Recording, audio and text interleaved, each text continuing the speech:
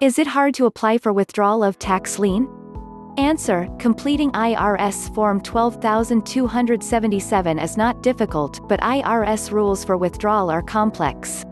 The requirements are found under Internal Revenue Code Section 6323J. There are also exceptions to the general rules. The required documents, as well as the narrative explanation, must satisfy those requirements. If your request to withdraw the lien is not approved, you may appeal the disapproval.